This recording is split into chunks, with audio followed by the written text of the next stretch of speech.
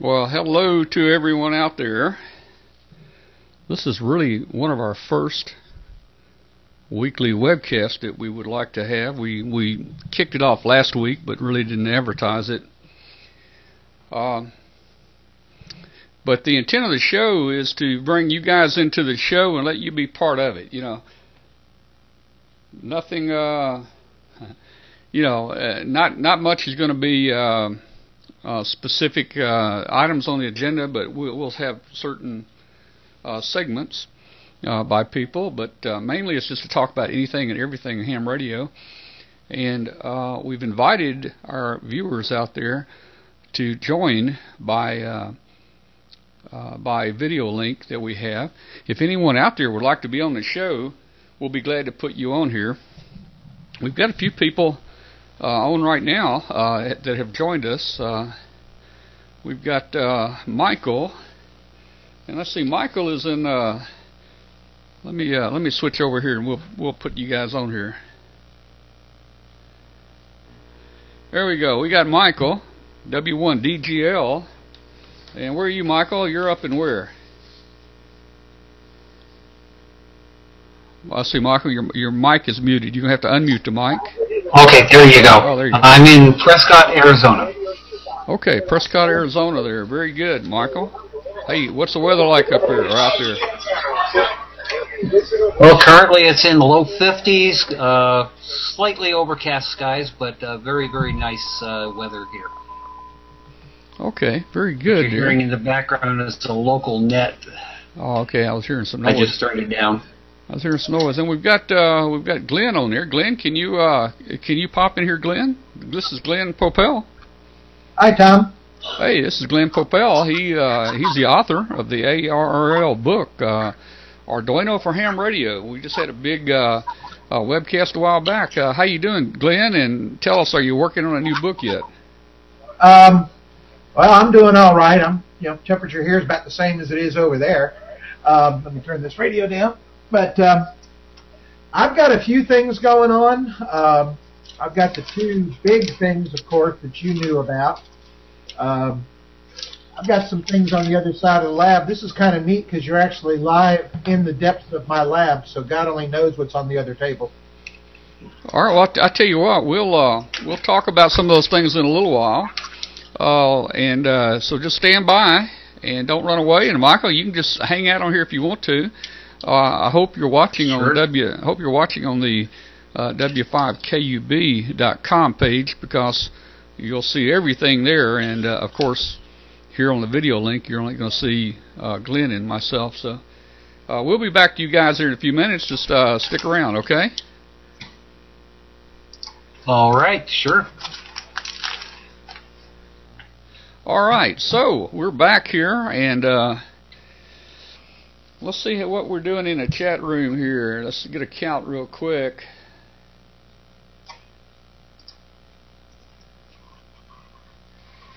I don't know. I see 20 or so people in there, 20, 25 people, maybe some more joining us. I see a ZS6 in there.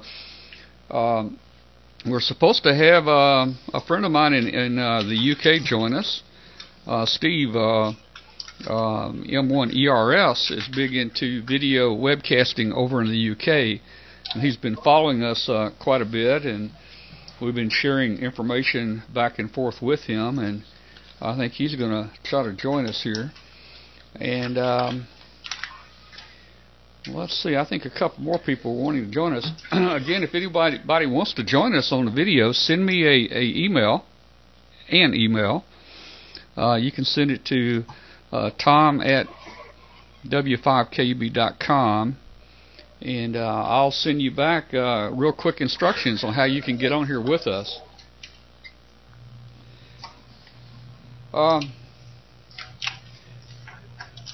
I was just talking to a friend of mine in the UK again tonight. His name is Ian, G3ZHI. And Ian sent us a video. I want to run a quick video here that Ian wanted to show, and it's about ham radio, the start of ham radio. It's right at the end of World War I, and radio actually, became possible back then. And it's a good little video. So I'm going to see if I can put that on for you guys real quick. We're going to run that real quick, if I can find it. Okay. Let's see how this works out here.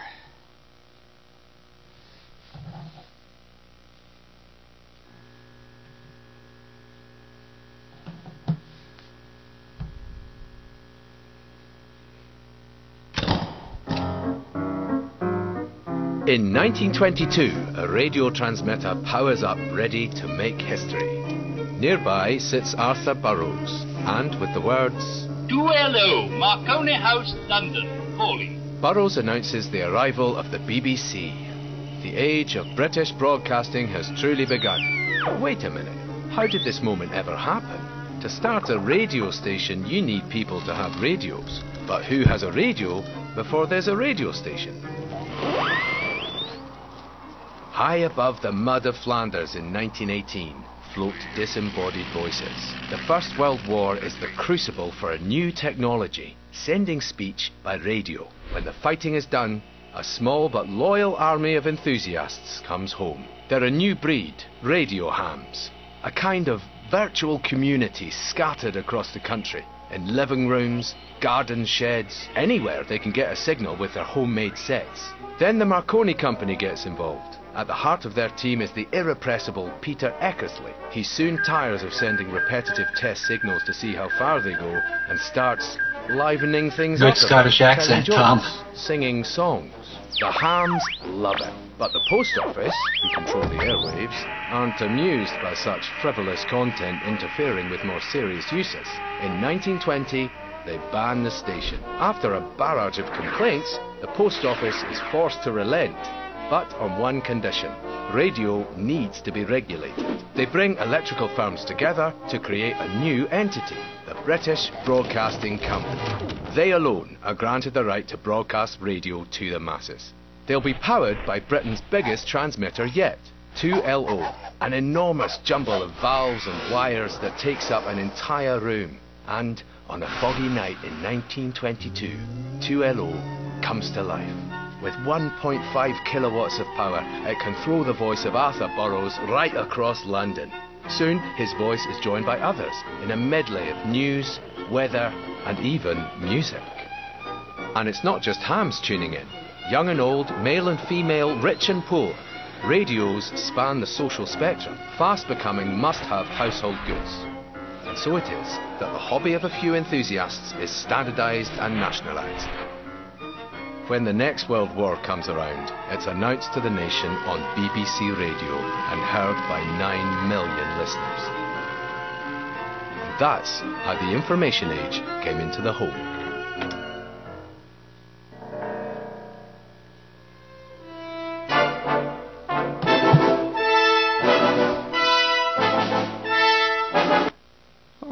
Well, I just wanted you to see that video. That was Ian, G3ZHI from the UK, was talking to me about that today, and that is from the Science Museum, there in London, I believe, and it was kind of talking about the start of ham radio, and it's interesting if you really think about it. What did come first? It's like the chicken or the egg. Did the transmitter come first or the receiver come first? Actually, I guess they had to do both of them at the same time there. Well, let's go back here and let me see if I can find. Let's see if I can find Glen on here. If I click the right buttons, I'm getting there. There we go. I'm going to turn it back to Glen. And Glen, let's talk a little about the Arduino, projects that you're working on and what you've done since our webcast. So go ahead and take it, Glen.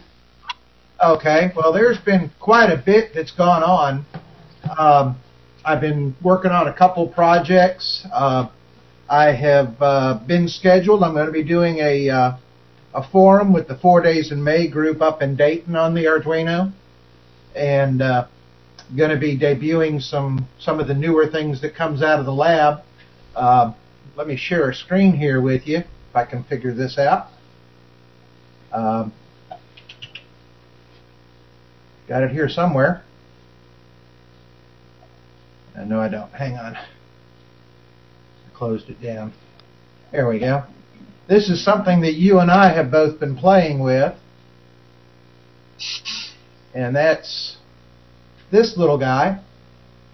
That's the little QRP transceiver. That's the Frog calling QRP transceiver. That's a little 1.8 watt CW transceiver. And Tom and I both have been playing with this board, and I decided to take it a little further. And let's get the other picture up here. Come back to me. I guess I'm here. Not sure. Oh, here we go. I'm still new to this. Give me a break. Yeah, okay. You're doing good. And let's see if we can't get the other one up here. This is the end result of the actual project. We put an Arduino on it, and it is a full-blown 40-meter CW transceiver. It's got dual speed tuning, a built-in keyer, dual range RIT, and the whole thing costs like $30, something $40 in that range. Now that's got the Arduino DDS VFO you built in there. That thing's very stable too. Right, and that's the really cool thing about it is, you know, this is all Arduino driven, just a standard little Arduino, nothing fancy. Interface the DDS into that little Frog Sounds board, which is crystal locked on 7.023. So we had to redesign the receive input on it and do a few other minor mods. We're talking like 4 or 5 part changes and just a couple, like 2 board trace cuts, and that's the whole thing. It took me maybe a weekend to build the board and the shield for the Arduino, and probably about a week to get all the code going. So that's one of the things I've been playing with. So that's you've got a CW transceiver, you've got a VFO, you've got a keyer, a CW keyer in there. Yes. What else is in there? Dual range RIT. I use an encoder for the tuning. Oh, okay. And JT65? Not on this one. Okay, but you're working on putting JT65 in there, right? Yes, I am. And this is the really cool part. And I'm not going to show you the big thing. Can't do that. That's scheduled for date. But I can show you this. No, not that one. This one maybe? Yeah. This is what I actually received off of that little itty-bitty board with its little baby direct conversion NE602. It's just straight up. This was on my 40-meter vertical outside. And this was just a couple weeks ago on the 15th. And you can see I'm picking up ZS6, Venezuela, Canada, just all over the place. So we know that the receive side does work. And let's switch back here.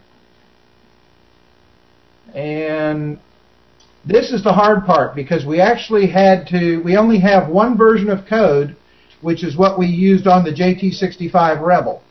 So I had to literally make that little board emulate the Rebel. And so what we have done is we indeed made it emulate the Rebel. And we actually are able to directly transmit JT65 on, think about this for a second, a CW-only radio. Meaning, how do you send 65 tones on a CW-only radio? That's the magic. Yeah, it's done with smoke and mirrors, I'm sure, but yeah. So I would guess you just have to shift the frequency by 65 different parts. Right. What happened? Joe Large rewrote his HFWST program, for the Rebel. And that actually sends control codes to the chip kit Uno 32 on that box instead of the Arduino. We needed the Uno for a little more horsepower. And what you've got is we're sending control codes, not audio, to the box, and those codes shift the carrier. And of course, on the receive side, when you hear a shifting carrier, you're effectively hearing the tone shift. So we're generating the JT65 tones with basically FSK. Yeah. Well, look, hey, since this is a new format for us, we normally do live events like Hamfest and so forth. If there's anyone in the chat room that has questions for Mr. Arduino here, just put your questions in the chat room, and he'll probably see them there, or if not, maybe I'll see them and I can read them to him. But this is what this format is. It's an open format, very informal. Different guests talk about different things. So go ahead, Glenn. Sorry, anything else here? Okay, no problem. Well, one of the things I can do, if you're ready, is I can grab this camera and show you the first ever view of the lab where all this deep, dark stuff happens. All right, well, let's see your lab there. Okay. Try to hold the camera steady here.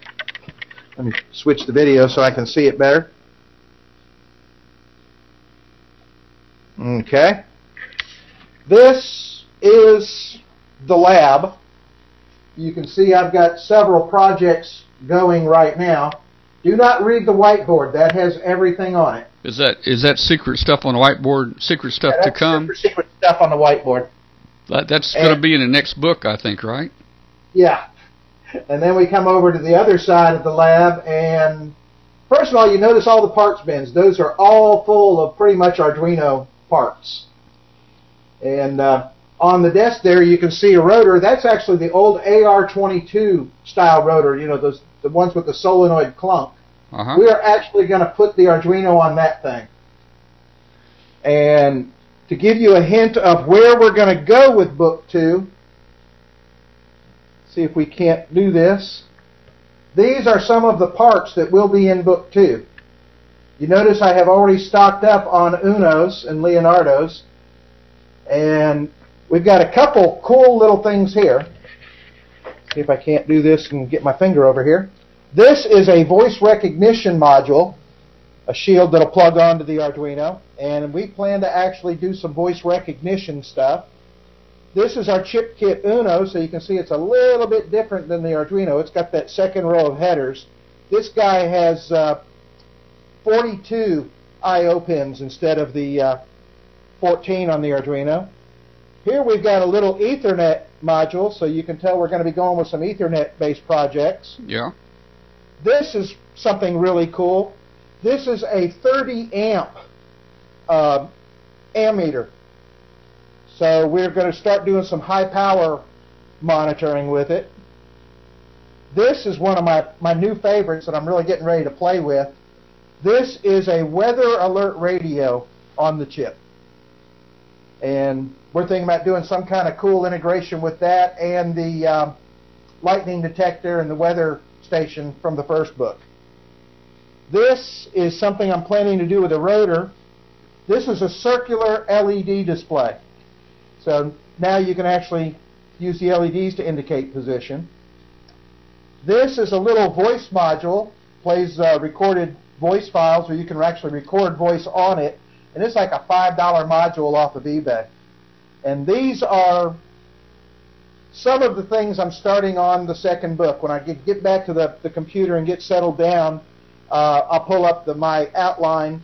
We haven't formally done anything for a second book yet, but I have already started outlining and building projects for it. Anyway, let me put my camera back. All right, very good. Well, hey, just a couple things here for everybody that may have missed the last webcast we had on Arduino. There were all kinds of projects in here, from lightning detector to rotator, control boxes, CW keyboard, CW decoders. What am I missing, Glenn? Let's see, that's pretty much it. One of the things I've got is a Yaesu controller rebuild. I'm going to have to fix that in a minute. Yeah, I'm going to look really funny here for a second. Yeah. But got a Yaesu controller rebuild for the G800 and the G450, plus a computerized modification. And I need to get the aluminum foil. The cat has come in here and figured it out. So that's some of where I'm going. One of the things that you can't see on that table over there is one of my next projects, which is actually an antenna analyzer. Okay. So let me mute here and get this thing fixed up, and you go ahead and go on. All right. Well, very good. Okay, let me get off here for a second. We'll just swing back over here. You're off video. I'll turn your audio down a little. Just mute your mic there. Okay, that's great. Well, listen. Hey, for you guys out there that got a bad antenna rotator box, Glen's got a nice Arduino rotor replacement. It goes right inside the box, plugs right inside, and it'll save you hundreds of dollars on that thing. And it makes it it kind of makes it come back to the modern age, you know. Yeah, I saw, and somebody posted where there's the new Pi. What is it? Let me think. They've got a new one out now with the Raspberry Pi. It's got, I think, a whole lot of memory, 1 gig of memory, one gig of RAM, and it's a quad processor, I believe. But anyway, it's priced at $35. So you can see the stuff like Pi and Arduino is really taking off really big here. And I'd love to have someone come on and show this that can talk about the Raspberry Pi, and we talk about that maybe in a segment there. So Glen, when do you think you're going to be ready to have another webcast, Arduino Part 2? I can be ready anytime you want to. I've got the weather station, the little satellite tracker, servo-based model. Let's see. A couple of the other projects from the book that didn't make the webcast last time, the Yaesu rotor controller rebuilds I also have, and a couple others, so I can do it whenever you're ready. Okay, very good. All right, well, just stand by there, and if any questions come up on here, we'll put them your way. And I've got right here, hey, there's that CW, little CW board right there. Oh, the green screen is the board's green. It's invisible. Anyway, that's that little CW transceiver. They don't cost much, maybe $15 on eBay. You can get it as a kit or you can get it wired. And it's a transceiver. I actually put it on the air the other night. I didn't make a contact with it. I could hear signals and I could hear myself, but so far I haven't spent the time to make a contact with it. But I built your CW keyer. And I wanted to, and I built a CW decoder, the Arduino CW decoder.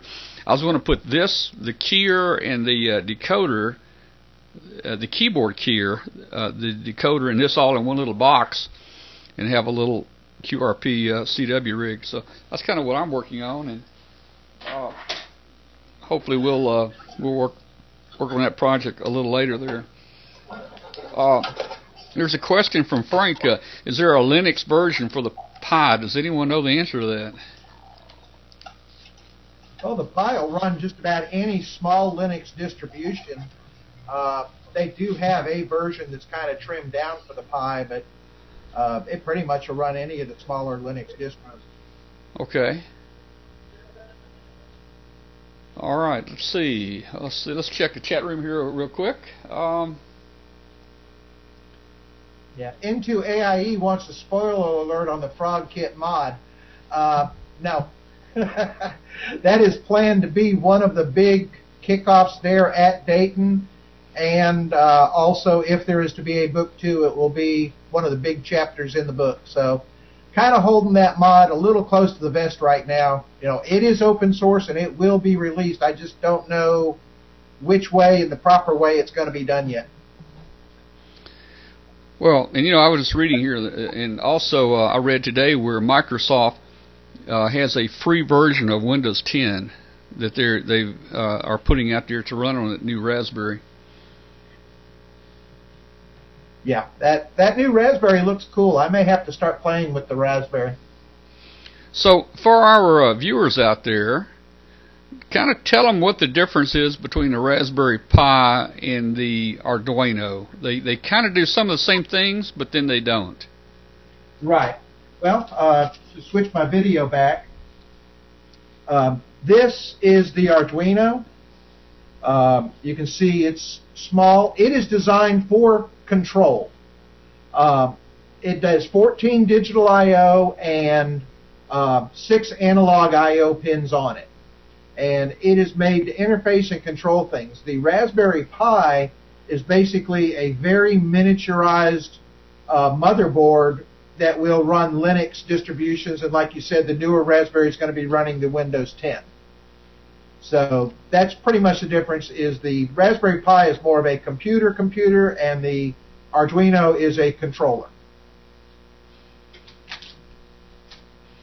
Okay, great. All right, well, y'all just stand by there. Let's hey, while we're at it here, let's just break it up a little bit. Let's go back out to Michael out there in Arizona and see what he's doing out there. Michael, do you do any DXing, or what do you do mainly? Go ahead. Well, I've done some DXing. I've been borrowing radios from our local club's Elmer's until I just recently bought an IC706 from a coworker who has no interest in becoming a ham, so he sold me that radio. And basically, I'm using it with a vertical antenna, and I've made probably 400 or 500 contacts since August of last year. So it's done fairly well, even though I do have a fairly high noise level in this area. I think it might be because of the transformer about 50 feet from the antenna. But been doing some DXing, some contesting, mostly local VHF, UHF stuff, though. Okay. You do any 220 work out there? They do have a 220 repeater here, but I don't have that capability. We do also have a 2-meter sideband net that I can finally, because of this radio, take part in. We also have a 10-meter net going on Thursday nights. So our local club is pretty active, both in public service and also just general ham operations. Yeah, well, the reason I asked about 220, it's a very popular band here in Memphis. We've got a couple 220 repeaters on, and it's just like an intercom, and mainly that's where I hold out all the time. It's not near as crowded as your UHF or your 440 stuff or your 2-meter stuff. So it's turned out to be a real nice way to communicate with friends around town here. Okay, Michael, glad to have you on here tonight, and you're one of our first guests that we've had on here. And like I was telling everybody on the webcast here is, if you'd like to be on our show, just email me. In fact, I need to check the email and see if anybody does want to be on. But I'll be glad to bring anybody and everybody into the webcast. Again, we wanted to make this webcast different than all the other ham programs that are out there. We wanted you, the viewer, to be part of it. We want you to be able to pick up and show an antenna tuner you built, or talk about this, or ask for help, and there'll be enough people on here that we can find someone to help answer your questions. So again, thank you very much for coming on tonight with us, and just watch the rest of the broadcast. I hope you enjoy it, and I'm going to move on to a couple other topics here. Thank you.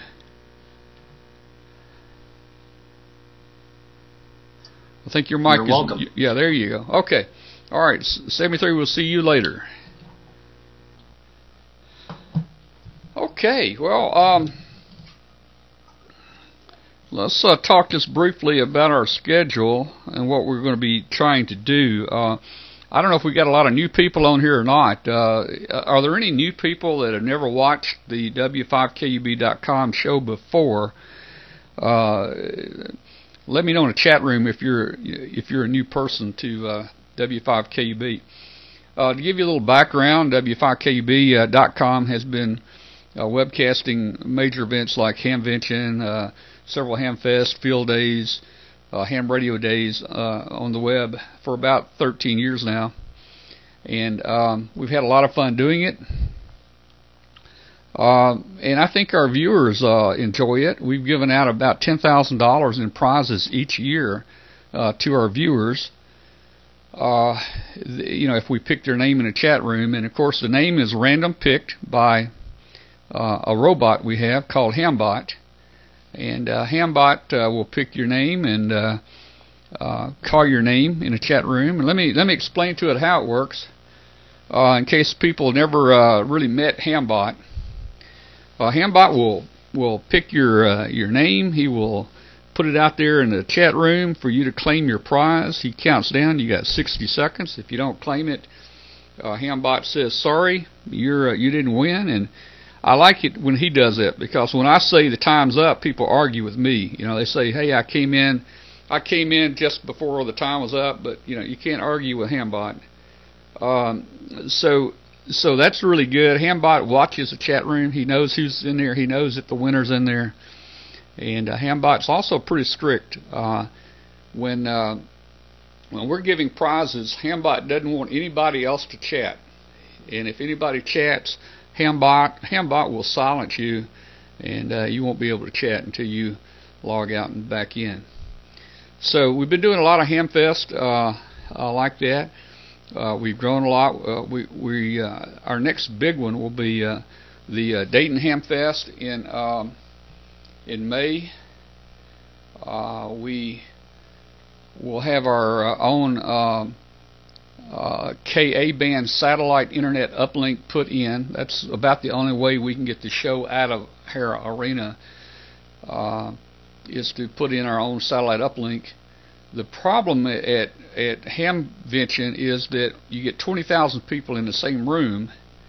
Everybody's telephone now is 3G, 4G, and they're all hitting the same tower. So the tower is unusable for 3 days when everybody's there. So we have found that we had to put our own satellite uplink in to get the video out to you guys.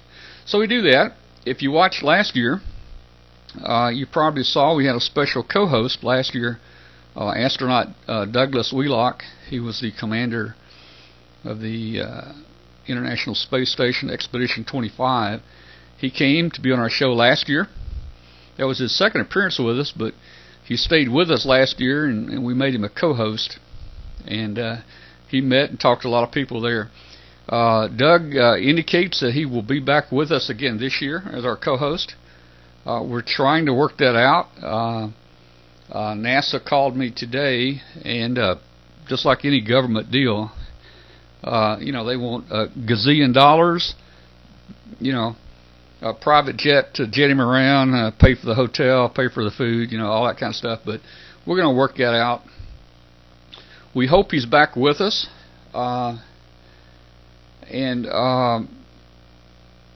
Doug is trying to figure out a way to get there where he can be with us on the show again and meet everyone.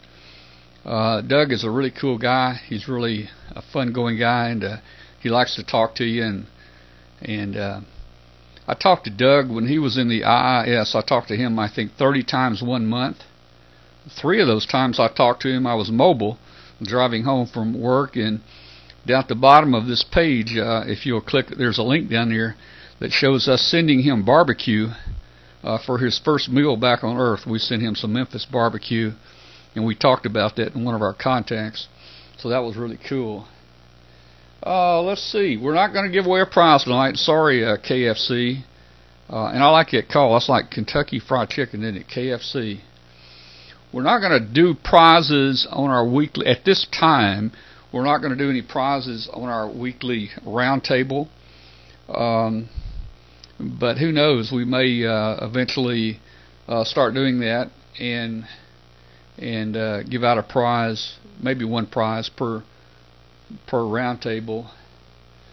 Okay, W4MAA Bobby, he's new to the webcast. He said he saw us at Huntsville last year.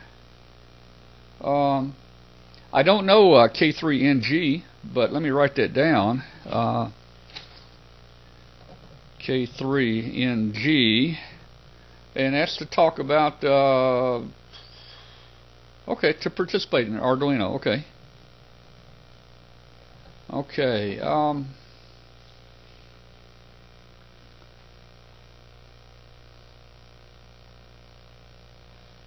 okay, so our next, are we green screen? Nah, we're not green screen. We're that's the shack back there. You know, we don't play around with. We don't believe in green screen stuff here. That's for sure. That's the bill W6CBS there. I just got in the teleporter, and we just went to Paris real quick there. Let me change it back here. That's not a ham radio deal. I'll tell you what we can do. Let's go to the Enterprise bridge. Yeah, we'll just go there for a little while. So,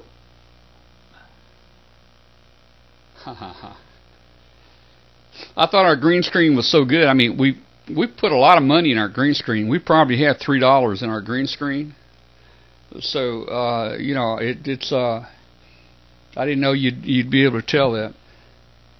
Well, anyway, Dayton is coming up pretty soon. I think in April we'll probably do a live show from Gigaparts down in Huntsville, Alabama.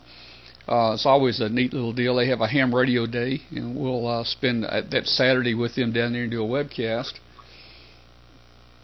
And then, of course, in May is the Dayton Ham Fest. We'll probably do a field day. We'll probably do a Memphis Ham Fest in April, probably. Many of you probably saw the last trip we took. We were invited to go out to L.A. and we're the guest of John Amadeo out there, and we did a webcast of the special event station K6H from the stage of Last Man Standing.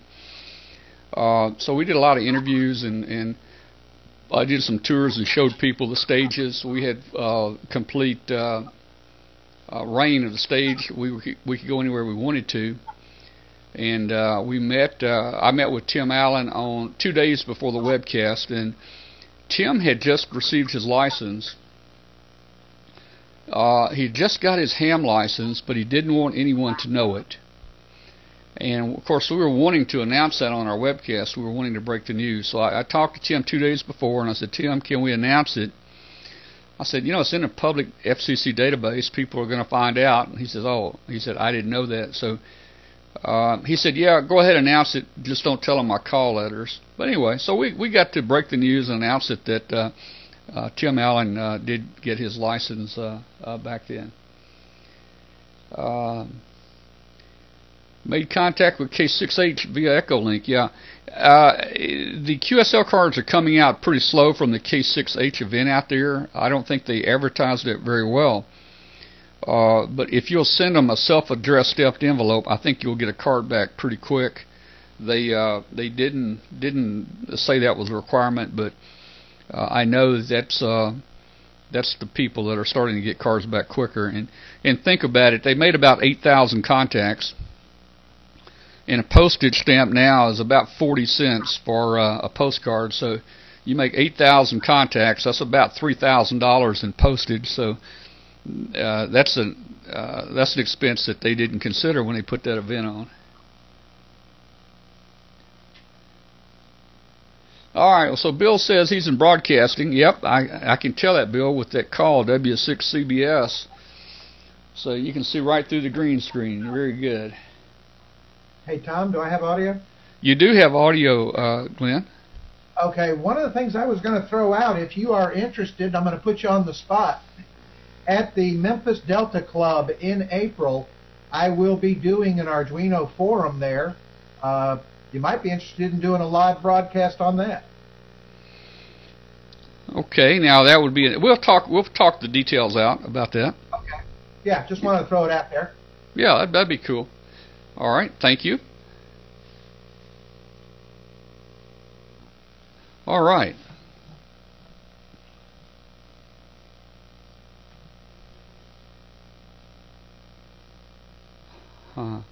Yeah, Bill, it's not paint. The green screen is not paint. We actually have some material just hanging over the kind of pinned to the wall there. Let's see what else is in the chat room. I hadn't been able to watch it real close. Let's see if there's any questions for Glenn. Let's see. When do you want to do? Okay, Bruce says, Tom, when do you want to do any more Last Man Standing specials? Well, hey, I'd love to do a Last Man special again anytime. We really enjoyed our trip out to L.A. They really took great care of us out there and made us feel like family, and we really didn't want to leave. We stayed about a week out there with them.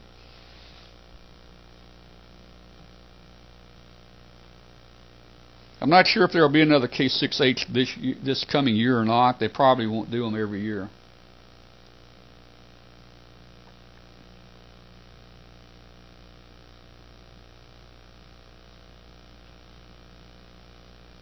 Okay, anybody have any questions so far about what we're doing? Again, nothing's planned on this webcast tonight. It's kind of a what you see is what you get. There were a couple other people that were going to join us on a video, remote video here, but they haven't made it yet. Let's see, who is this? Let me see who this is. Okay, that's still Michael there. So I don't know if we're going to get any more visitors in here tonight or not. So we've been in this about 45 minutes. I'd like to just ask everyone if they would join our Facebook group. We have a Facebook group for w5kub.com, and I don't know if this link works or not. I'll try to send it. If I can find it. There we go. I don't know if that's going to work or not. You guys might click on that link and see if it takes you to our Facebook group. If it doesn't, just under Facebook, just do a search up there for w5kub.com. And that group is also intended for ham radio. It's our broadcast page for this to keep you updated on all the things we do in these webcasts. There's a lot of pictures on there. A lot of information about the webcast, but it's also a place for ham radio operators just to get on there and talk about what they want to. Put a picture of your shack on there or whatever you want to do.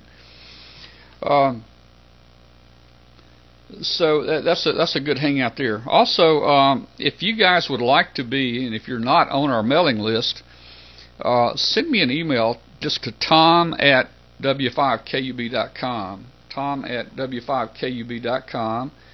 and ask to be put on our mailing list, and that way we send out a mailing before every webcast just to remind people that it's happening. And there's supposed to be a remove link on there. I think the email we sent out today, we forgot to put the remove link on there. Sorry about that, folks, but we'll take care of you. But if you want to be put on our mailing list, just send me a note to w5kub.com. And I'm old school. I like to do building and things like that. I've been a ham for 50 years. I got my license in 1964, and I'm an old tube guy and a resistor and capacitor and transformer guy. So I like building things, and I'm just getting into the little small stuff like the Arduino and stuff. And I'm not a programmer, I'm not a programmer at all. But I'll show you some of the things that I would like to talk about on some of these webcasts. And people, I'd like for you to come on and show us what you've got and what you did. But let me get something right here for you.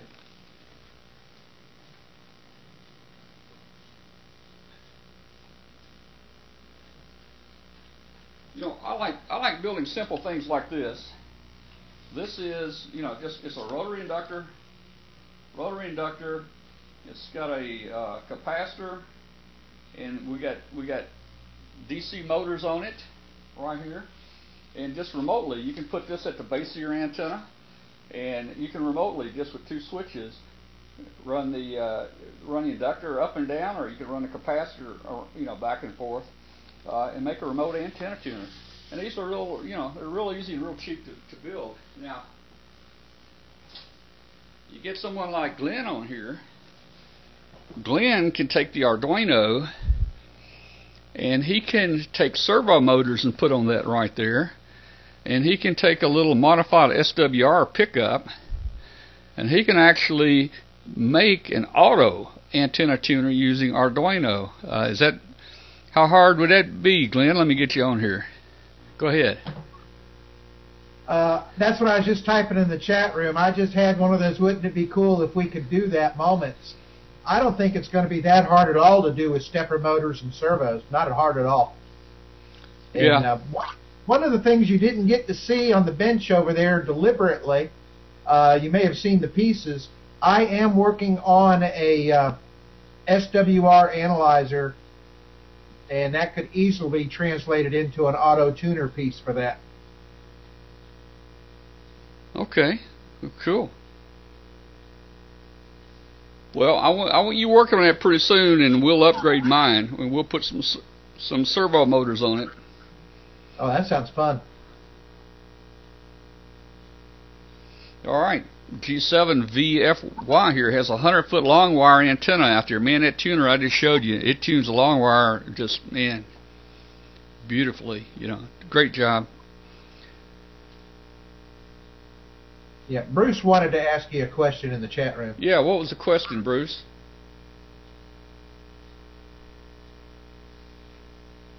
Bruce, question for Glen? He just said he wanted to ask a question, and he hadn't posted it yet.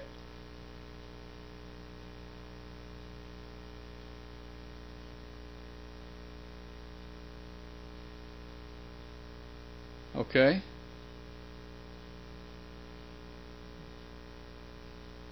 There's a friend of mine, Romero, just joined.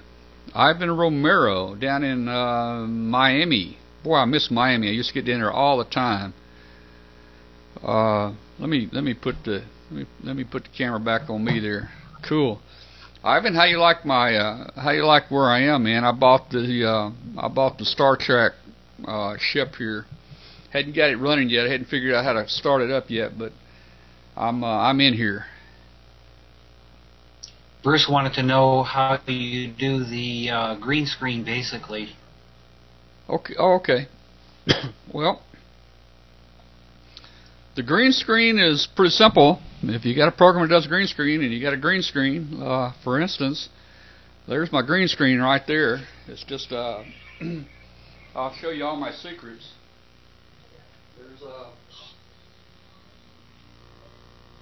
There's the green screen. So you just set up, you just put a green screen up there, and then of course the program will actually lay.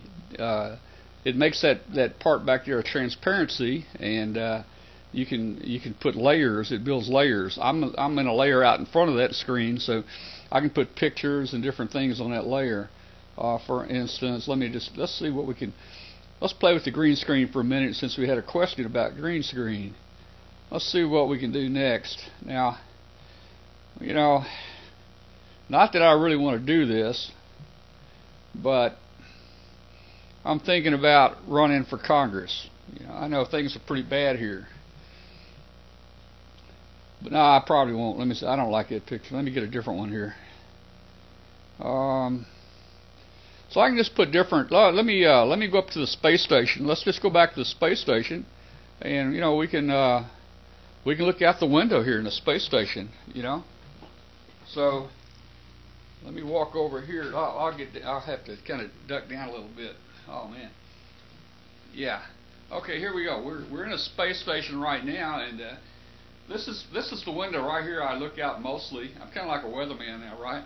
I look out this window mostly, and if you've noticed during the whole show, this front here, this cloud right here, has not moved any on us. I don't know what's going on, and it must be because we're not moving.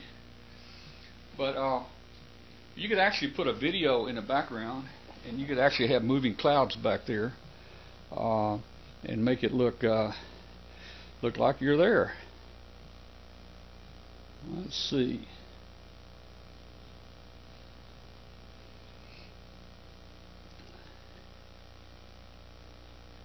So I guess what we can do here, I can give you a shot here. Here's our studio. This is the W. Let me wait for it. Yeah, this is. Oh no, that's the wrong one. I'm in the wrong room here.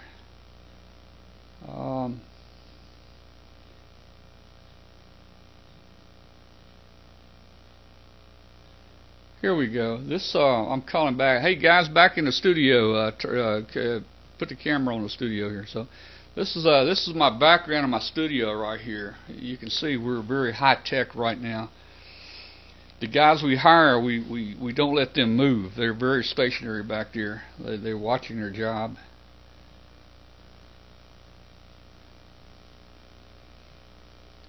And then I guess I need to get back to. Let me get back just to ham radio here.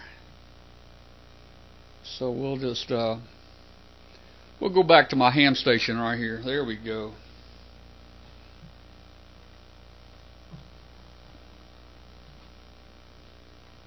Okay. Let's see. You want a warm beach? I don't have a beach on here right now.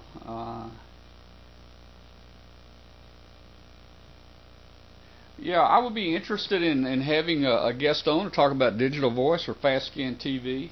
We've got some local Memphis people that are working on some of the IP WAN networks, and they've got it up and running, I think, now.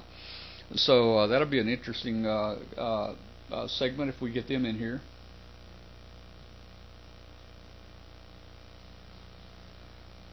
Asking about DRM radio signals, I've got several friends that I wish had joined us tonight. They're real big into DRM and could probably talk your language about DRM.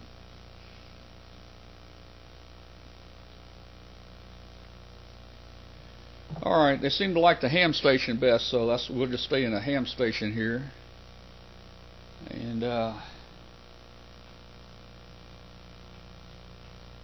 all right. Well, our guest from England didn't make it. He was emailing me just an hour prior to the show saying he wanted to join us, but that would be 3 o'clock in the morning in England, so I guess he probably just went to bed. We've been on about an hour. I don't know how long the show's supposed to last. We didn't set a time. Let's see. Yeah, it's about 5 till 9 right now, Central Time. So we'll. I guess we'll probably end the show officially at 9 o'clock, and then we'll just sit around and chat with people, on here. Maybe we should have some type of net afterwards. I don't know. Maybe we need some net controls, to be a net where we can talk to you guys. But again, anybody who wants to be on the webcast, send me an email. Think about what you're working on or whatever, and send us an email. And it's really easy to get on here. If you got a little webcam, I can get you on here very easy, either through Skype or through Google Hangout. And that's what Glen is on. He's on Google Hangout. Glen and Michael are on Google Hangout. The nice thing about Google Hangout, it lets you, it switches automatically. Whoever's talking, it actually switches that video. Let's see. Just invited my friend Mike. Come over and see how they're doing. Would you like to put him on? Sure. Okay. We may have one more guest on here before we go. Let's see. What do we? Yes? Yeah. I do have another piece of news that I just about forgot about. All right. And that that QST will be publishing my article on the introduction to the Arduino sometime this late spring, summer. And they also are going to be printing another article I did on building a portable Go box. That's extreme. That's the one you saw at our field day setup over here in Memphis. And they're going to be publishing that probably in their September issue. I just got that a couple days ago. Okay. All right. So I got a private message here where we've got another person that may join us on the video, KG7OIL may join us. Let's see. See if I can get some feedback from there. W1DGL, hello. When will your friend be on? Probably 5 minutes or so. He just has to come across from the place where he works over to my place. Oh, okay. Okay, Michael, I got you. Okay. Very good. Well, we'll leave it up here, and this will be fine. In fact, let's see. I might be able to invite some other people that have some interesting topics. They usually have a Google Hangout at 9 o'clock, which is now. But if I can get them a link to them, they may join here. Lost the video, he said. It'll come back.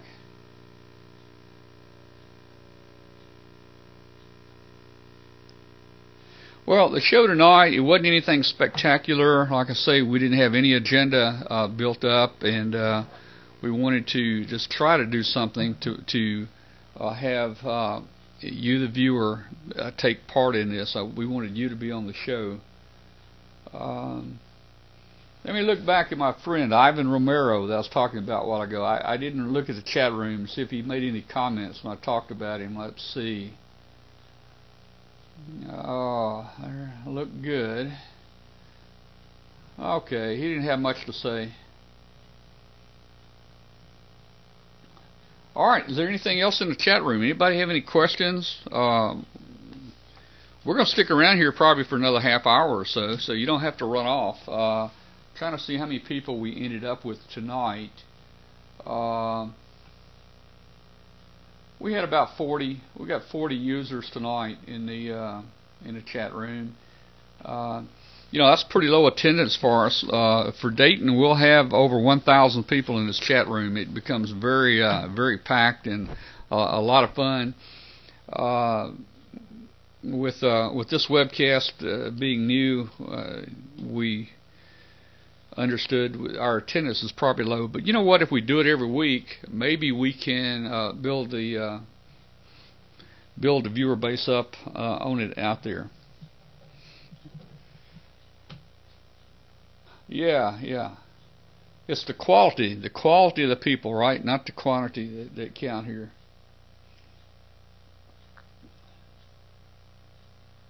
Okay. Well, thank you, Tommy. K04. No, that's not K0. That's K04SY. Tommy, thanks a lot for your comments there. These new calls, man, I tell you, I was licensed 50 years ago, and, back then we had W's and K's, and that's about it, and none of this fancy stuff like AG4 and, all this stuff. That's really weird. Anyway, I'm about to get used to that, but we had a winner. We had a winner on our webcast here last year. Won a Heil mic, and of course Bob Heil's a great supporter of our webcast. And we had a winner. It was something like, the call was like WO0 something, and somehow it got transferred on the prize as, instead of WO0, it got transferred to W0O. You can see how that happens, man. So the prize went to the wrong person. It went to a lady whose husband had died like 3 or 4 years earlier, and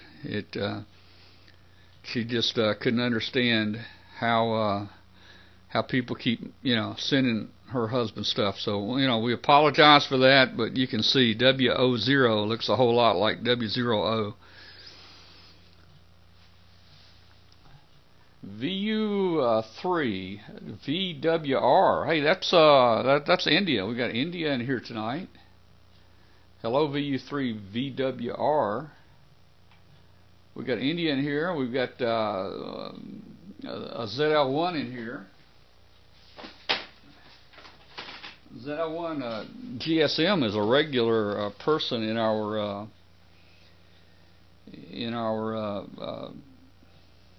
webcast here. He's down in New Zealand. Do we have any other DX? Let's see. We had India and we had New Zealand on. Did anybody see anybody else that I missed? I know we had Canada. Of course, I can't count them as long distance. You've got G7 VFY. Oh yeah. We had the UK. Yep. We had the UK there. Yeah, Joe, we'll do a kit building one day with you. If we can, streamline it where we can get it down to like 10 minutes or so. Show the basics and so forth. Okay, thanks a lot, ZL1 GSM. Thanks a lot. And oh man, Lisa W5 FOX, way up there in Illinois.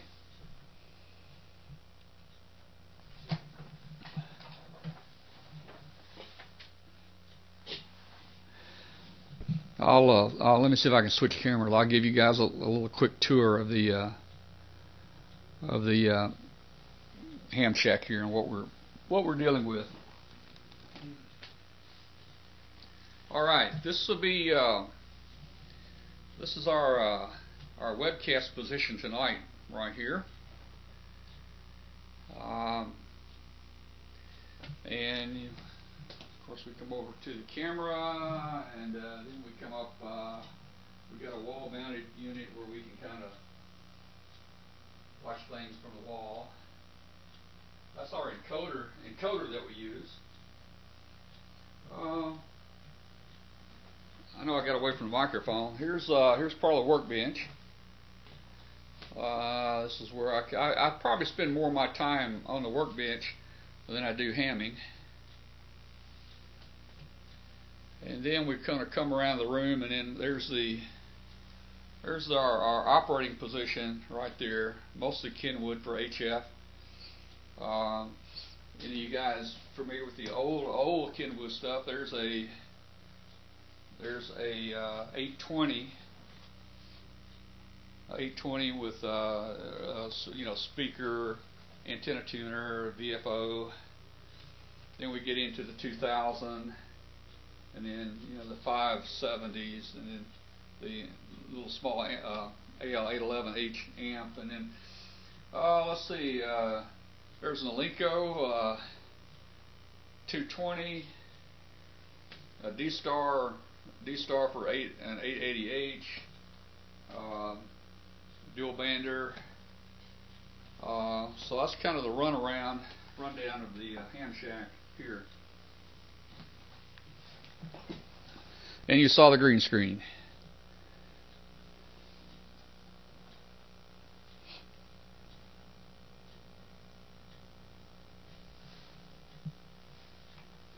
Let's see, wobbly cam. Yep, that's the wobbly cam. When we first started the webcast, we were known as the helmet cam people. We actually started with a helmet, a hard hat, camera on it, and we walked around. But we could never tell what we were looking at with that camera because it was hard to, there was no monitor. You couldn't tell what you were aimed at. Also, people were getting seasick. You move your head a lot. You move your head back and forth a whole lot as you're walking around. And, of course, on the Internet, all that movement is not good. So we decided, let's go with a fixed camera. It'll give you a little bit better view of what's going on. And it looks a little bit more professional, too. Another thing we do, if you guys hadn't followed us, when we go to these events like Dayton, we'll stream live from the car. we will. We've got a dash mounted cam. We're live. It's a 10-hour drive to Dayton. We'll stream that live. We've got a hood mounted camera that aims back at the truck. We've got an inside camera where you can see the people inside the truck, and we have a rear view mirror camera that is on the forward picture where you can look where it looks like you're driving. You'll actually see the road in front, and you'll see the little rear view mirror cam up at the top. So that's something. Some of the extra cameras we've added lately. Let's see.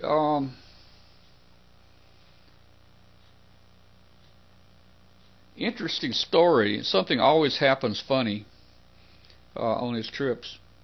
And for you guys that have heard the story before, just go to the bathroom or get you a Coca-Cola or something. But coming back from Dayton, Ohio, 4 years ago, I think, maybe 5, we were stopped. The police stopped us doing 89 and a 70, and we were streaming, and they were pretty mad at us. They stopped behind us and looked at our tags, and they sat back here about 15 minutes before they came up to the window. And then when they looked in, the car was full of cables and wires and Cat 5 cables and antennas and GPSs and radios and dual banders and antennas and LANs for the computers and cameras and hubs and switches, and all this stuff's wired up in the car, you know. So they were probably about to call Homeland Security. She took my license, said, "Do you know how fast? You know why I stopped you?" And I go, "Yes." And about then, she almost gets run over. And she throws the license back at me, and she says, "I'll be back." And she jumps in the car and chases this guy down. Well, we knew she's going to be back. We knew she had our tag number. We didn't want to leave. So we sat there for an hour. And my buddy kept wanting to get out and go up in the trees to take a leak. And I kept saying, no, you can't go up there in the forest. If she's coming back and they see you coming out of the woods, they're going to think you dumped something up there. And they're going to bring the dogs out here. And they're going to unload this entire car that we've got packed from Dayton that we can't get one more nut or bolt in. So he had to hold it. Anyway, she didn't come back. And the interesting thing was, right in front of our car, there was a sign on the side of the road that says trouble or something, called Tennessee Highway Patrol at this, star, 1, 2 or whatever. We called them. And I said to him, she said that, I said, I think she said she'll be back. I said, we want to do the right thing, but I think she said she'll be back. Now, of course, she didn't say, I think I'll be back. She says, I'll be back, and yelled it at me. But anyway, very nice. They came back over the phone and told us that they talked to her on the radio, and she said we were free to go. So everybody in the chat room was taking up a collection for that hour. We were sitting there. We thought we were going to jail, but we got out of that one, so that's cool.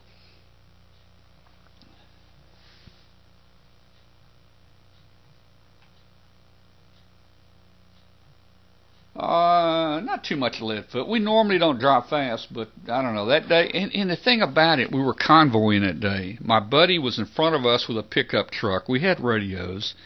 Somehow he goes through it, and by the time he tells me that there's radar, I could see the whites of their eyes,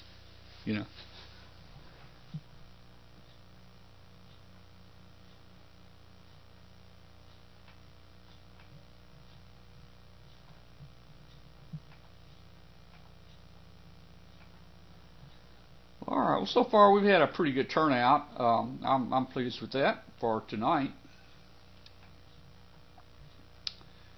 But again, if anybody is building any projects or want to get on here and show their project or talk about it, please send me an email. We're looking for some material, to put on these. Again, very informal.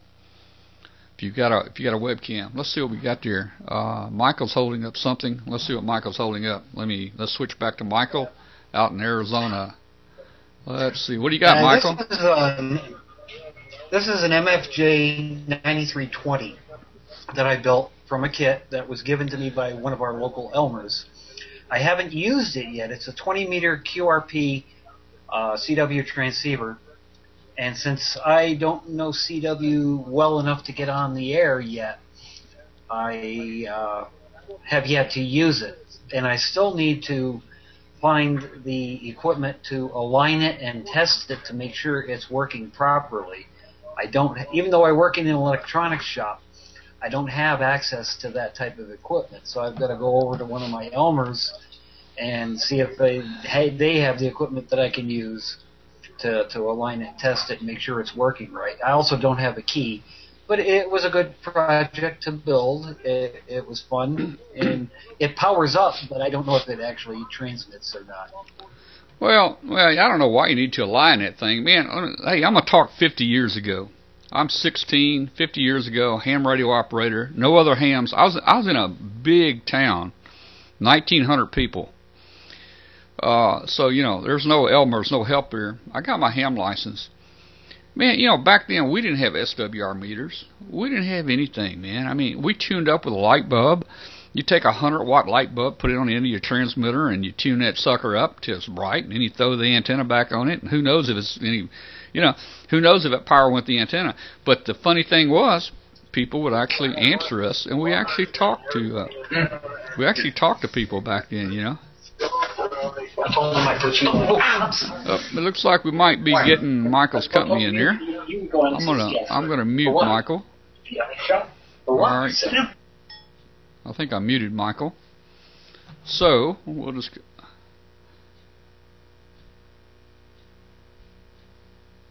Okay. Well, Michael's probably going to add his guest there in a minute. Let me see what's going on here with Michael. Michael, I muted you. You'll have to unmute it. There we go. Well, Mike is here, KG70IL, but he chooses not to come on the camera. He didn't want to come on? All right. No, he is here. He is standing right next to me, but he chooses not to come on camera. Okay. So what you're saying, he's got a face for radio then, right?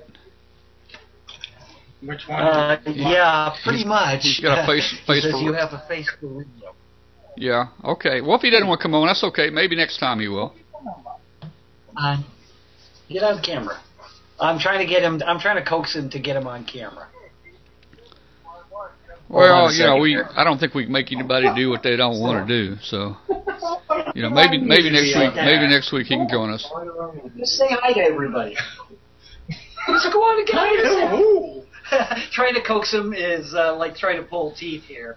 All right. Well, I can tell you, it don't look like he's going to do it. So, all right. So I'm gonna switch back. We're not gonna. If he decides to get on, let me know. Okay. Maybe next time. All right. Yeah, he said maybe next time. Okay, that's fine. All right. Very good. Okay, I'm back to our camera here. All right, let's see. Great news. Let's see. Claremore. Oh, man. Joe, I don't know. K0NEB. Joe, I don't know how you go to Ollie's Hamfest. You must have won the PCH Clearinghouse lottery or something. I don't know how you go to Ollie's Hamfest. You're at every one of them that I know of. And KJ4 ZBK, thank you. Please help us pass the word. We'll get mailings out. We post in a lot of Facebook groups, but people don't always read, the Facebook group right before the show.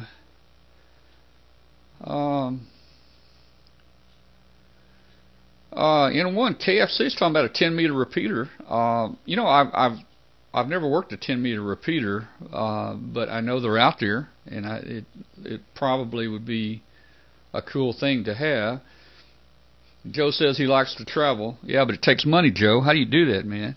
Tell us your secret.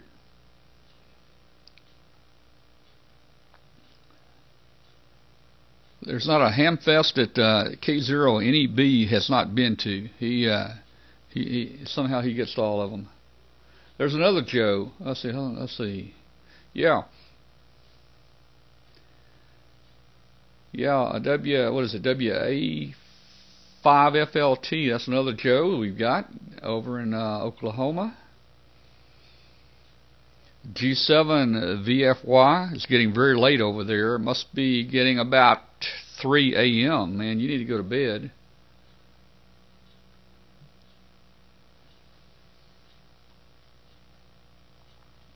Let's see if I missed anything.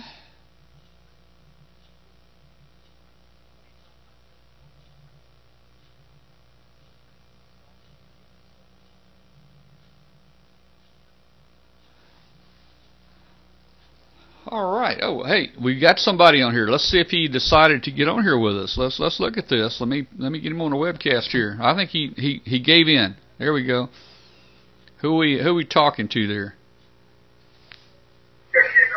This is the other mic, KG7OIL. Oh yeah, okay, KG7OIL. Now that sounds like a vanity call. You must own an oil well out there. Oh, I wish I was rolling in it. I mean, you got some oil. Do you have any oil wells out in Arizona?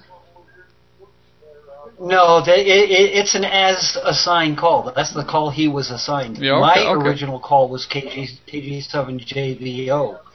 Okay. But my call is a vanity. All right. So that was just assigned. Okay. Well, I've seen some funny assigned calls here. You know, I thought maybe you were a rich oil baron or something that we had on here, and we could get you to help sponsor maybe our webcast. You know, we only need about $4,000 per webcast, and we'll be set. Well, then you'd be fighting my 4 ex-wives for it. Okay. All right. Well, yeah. Oh, well. Are any of them hams? Are any of them hams? Oh, no. I was just joking. No, okay. If I was that wealthy, I'd have 4 ex-wives. All right. Well, let me tell you, you know, these calls. Again, I was talking about calls earlier. You know, at one point the FCC didn't used to issue certain calls, like for instance, N1ASS. You know, they just used to not do stuff like it. Now, I remember that. If you remember, I don't know if you watched our webcast in Dayton last year, but we had astronaut Wheelock. He was helping us give out prizes. And one of the prizes we gave out was a starter kit. It was a dual band radio, and it had a book and some other things. It was a starter kit. And Doug said, he said, man, I could really use that. And of course, Doug on this International Space Station, his call was NA1SS. So Doug said, man, I could use that. So Hambot picks the name, and Hambot picks N1ASS. And we all about went crazy. First of all, we thought, how did Doug win this? You know, NA1SS, but it was, and as we looked at it a little closer, it was N1ASS, and we thought, hey, that's got to be, somebody's punking us. He didn't believe it. But it turned out to be a real call, and the guy actually won it. So that was kind of cool.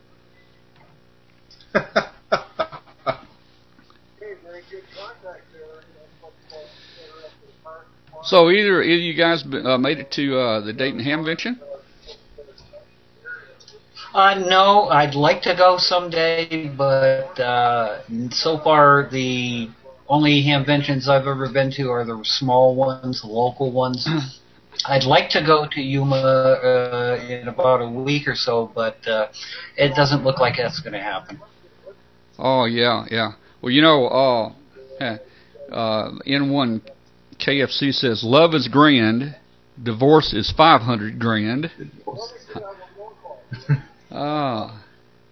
Yeah, I think I saw that. You would enjoy Dayton up there. Something interesting always happens, you know, and you know the place is getting old and run down, but you know, I mean, it is what it is. It's the Dayton Hamvention, and we've been going for 34 years, and I mean, I've seen tents set up inside the building before because it was raining inside the building. That actually happened.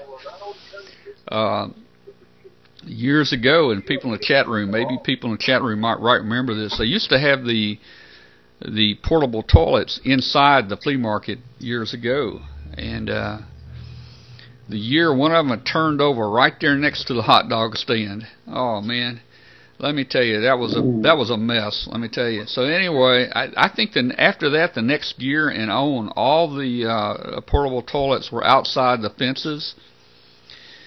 Of course, there's still a hex on Dayton there.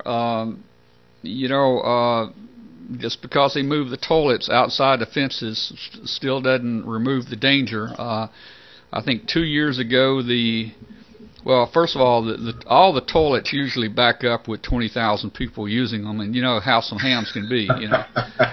They eat those bratwurst hot dogs and stuff, and I mean, hey. Anyway, so 2 years ago, the sewer actually exploded out in the flea market. Probably not exploded. Let's just say it erupted. And right under the flea market, man, the sewage starts running out there, and that made a lot of people mad. So they had to call the people to come, sweep it up, mop it up, and it was actually under some people's flea market spaces. So something exciting always happens. Oh, we must have lost Michael. He's leaning back there. No, I just muted the mic. Okay. Mike had to leave here. He has to go back over to the shelter to do his night manager stuff. So I'll turn the laptop back. Okay. All right. Well, Michael, again, thanks for joining us tonight. And hopefully we'll see you at our next show next week.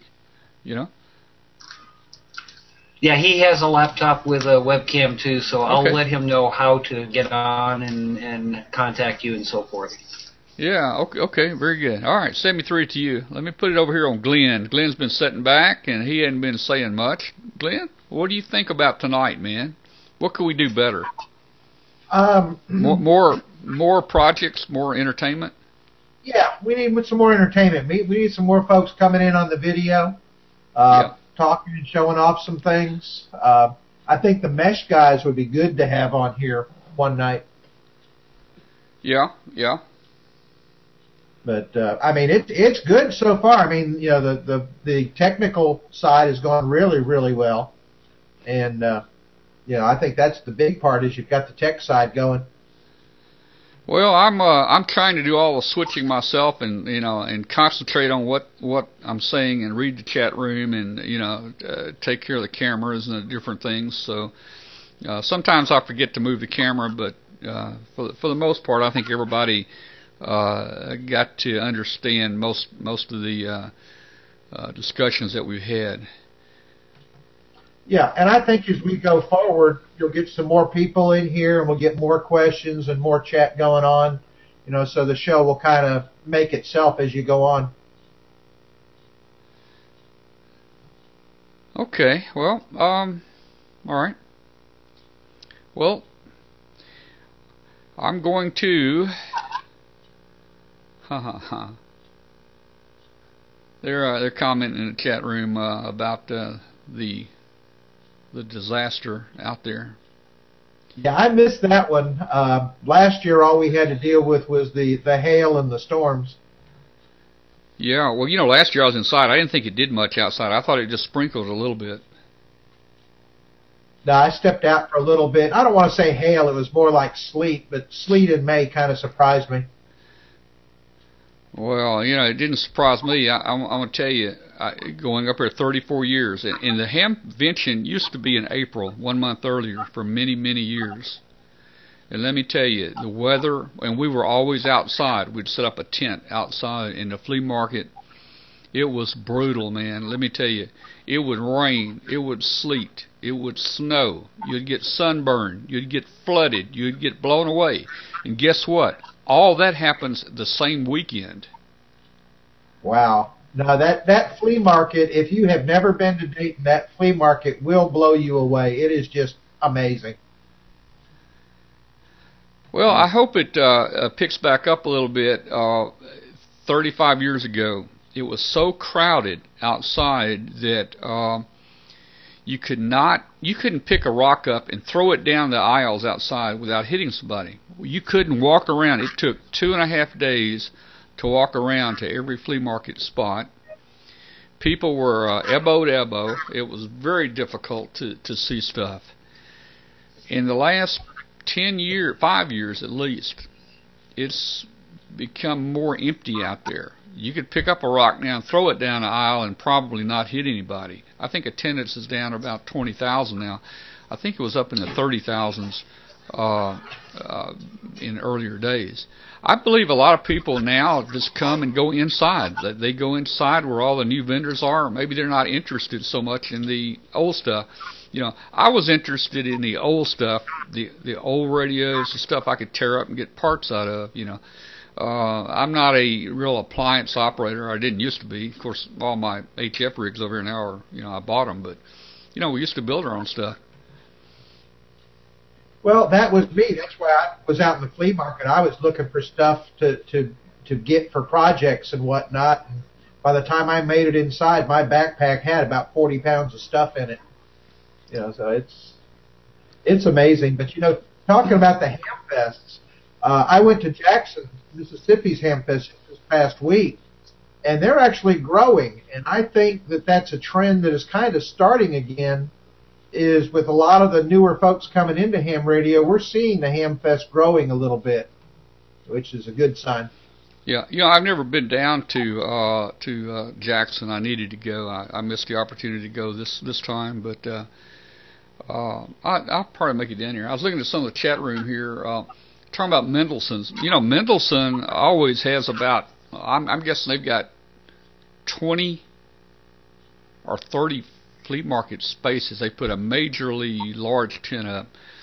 The problem I got with Mendelssohn's, I usually buy by the pound, 5 pounds of bolts and nuts, you know, every year there. But the problem I've got with Mendelssohn's is they never have any nuts that match any of the bolts. No, but I've bought a lot of stuff in that tent this year. I was looking for, we built a little animatronic style Arduino thing for the local library. And I was looking for all sorts of relays and motors and gears and all sorts of weird stuff, and they had a pile of it.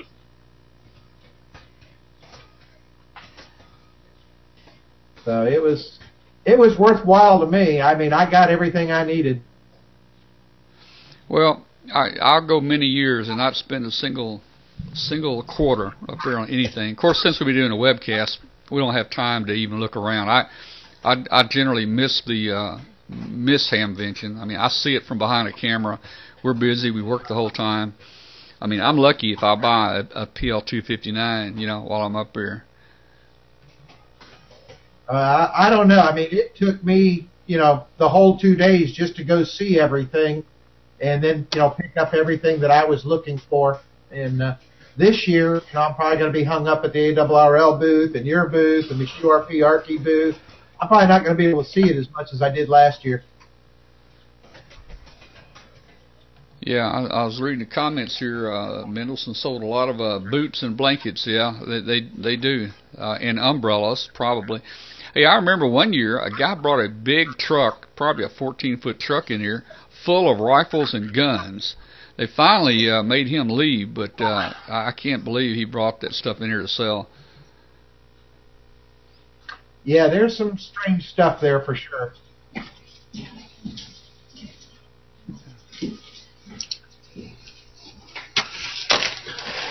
No, I can't stay too long. All right. It's going to give you a treat.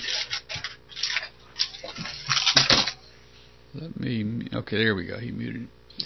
All right, well, guys, you know, we've, you know, as far as I'm concerned, it was a success tonight. I want to thank everybody for attending tonight. Let me get the camera. Let me get the other camera back on me if I can figure out how to do it. There we go. I want to thank everybody for attending tonight. This was actually our second weekly show.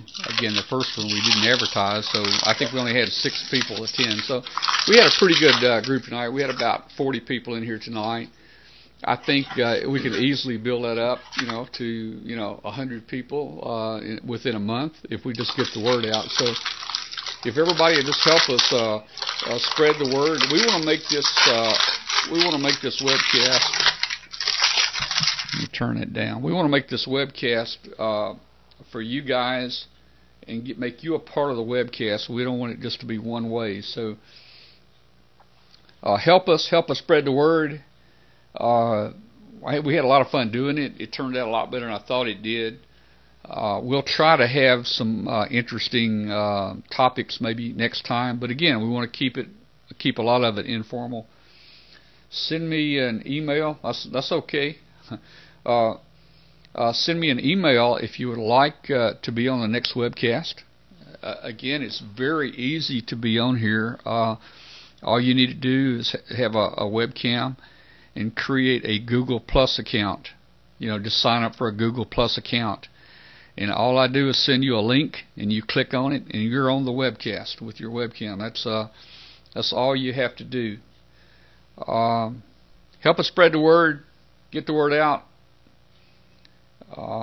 Put it on your Facebook groups, put it on your email distributions, and really thanks to everyone for watching tonight. So, hey, everybody, you can go home now. Do whatever you want to do. Or you can stick around. We're gonna stick around, and we're gonna talk till the last person goes to sleep. So what I'm going to do, I'm going to turn off record. If I can figure out how to do it, right there.